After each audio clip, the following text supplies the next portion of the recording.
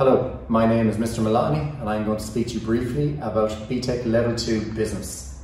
This is a certificate program which focuses on the vocational element of business studies. You will do this for 3 hours per week and it is the equivalent after 2 years to 1 GCSE. During the course of the program, you will be doing 3 units. 2 units are mandatory: business processes and business organisations. The third unit will be selected by the BTEC team here in due course.